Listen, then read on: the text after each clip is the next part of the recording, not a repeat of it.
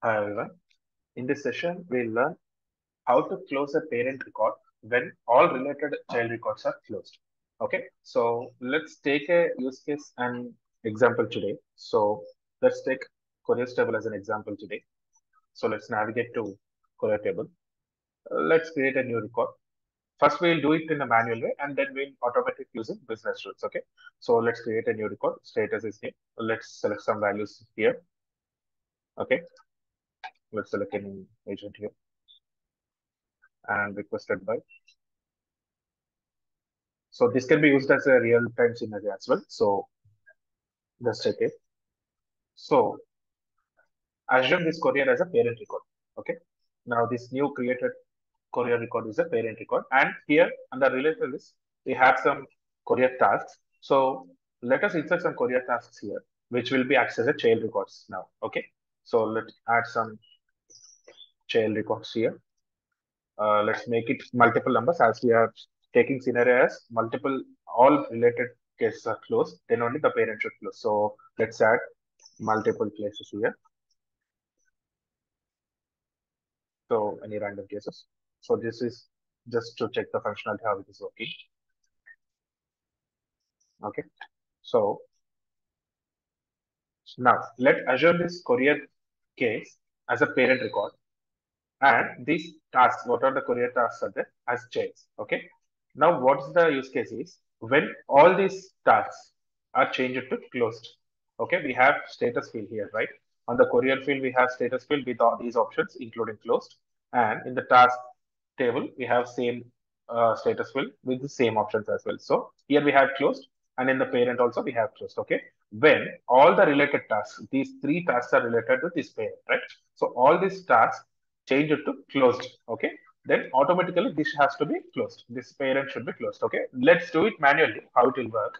So it is actually this current task state is actually is new. Okay, we'll make it to close and save it as well as others also. Okay, let's make it closed as well as this. Okay, let's save this and save this. So now you can see all the three tasks are closed. So this should be closed. Okay, this is I'm doing it manually now. So we need to automate this. Okay, so this is the use case today. So we can configure a business rule to achieve this. When all related tasks are closed, all childs are closed, the parent should be auto closed. Okay, so for that, we can write a business rule. So let's navigate to business rules.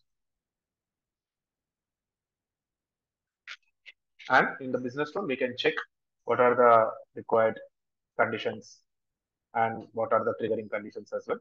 So let's name this business rule as close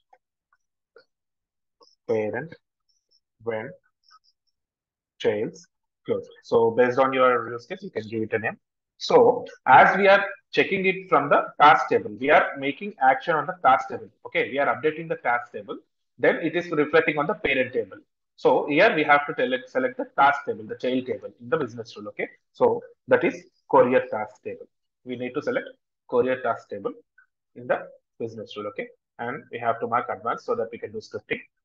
And in the when to run conditions, we have to give after update. Okay, why? Because after saving this record, then only it should trigger. Okay, that's why we have to select after updating. After updating the task to close, then only parent should close. Okay, we need to select after update in this case. And the condition should be something like status changes to closed. Okay, it should not always trigger. Only when the status changes to close, then only it should trigger. Then, and that's the scripting part.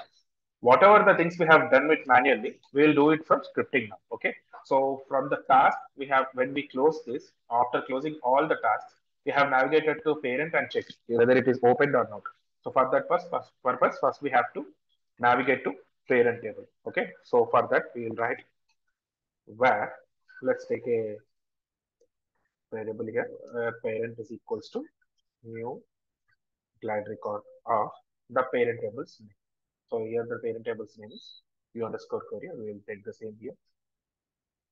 Then we need to check whether the current task has a parent or not. So for that, we need to check like if parent dot get of current dot, here we have to give the parent fields backend name, which is it is a reference field.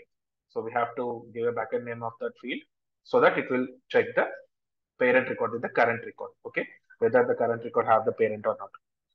Then after that, we can also check whether the parent is open or not. Why? Because already if it is closed, then we need not to update that record. Okay, so only if the parent is not closed, then only we have to close that.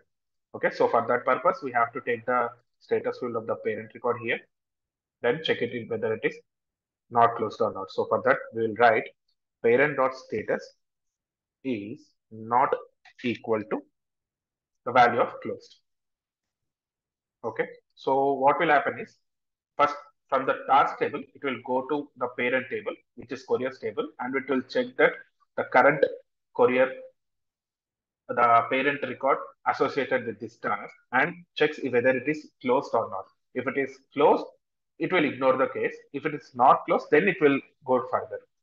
Further, here we can write the further code. So let's write. After that, we have to check. After navigating to the parent record, we have to check all the associated tasks are closed or not. So for that, we have to write where here we will take child as a variable and we'll navigate to the child table, which is courier task table. So here we need to take courier task table. Okay. And in the queries, we have to check it with the current records parents side. Okay. So for that, we need to write child dot add query of the current records relation with the parent record. So for that, we need to check courier field backend name, the reference field backend name, and the value with the parent sysID. As it is a reference field, it will store the sysID of the parent record, whatever the sysID coming from the glide record we have done in the upper lines. Okay, so and we have to check the status is not closed. Why? Because if the status, all the task status are closed, we need not to make any corrections to that record. So we have to check whether the status is not closed. Then we need to write not closed.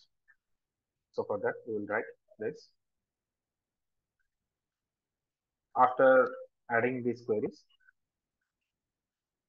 now we will make a query child dot query, and here comes if not child dot next. If no record is found which is a not closed state, which means all the records are closed.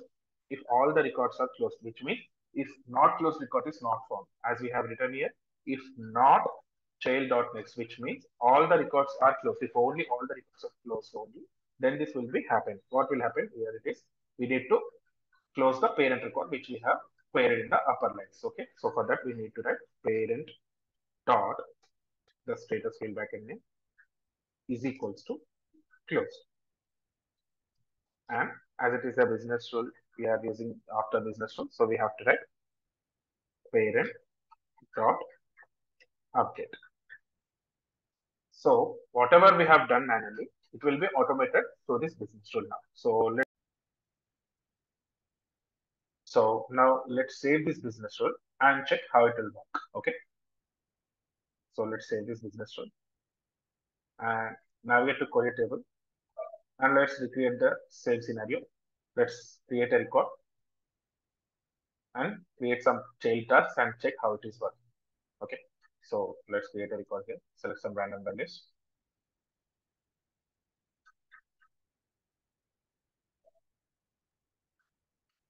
Save the record. And now this courier is a parent record here with the new state. So let's create some tasks and check how the business rule is working. Let's create some tasks with some random values. So let's create some multiple tasks so that all the tasks are closed, then only the parent should closed. Okay. So let's create multiple tasks here. So we have two. Let's create one more.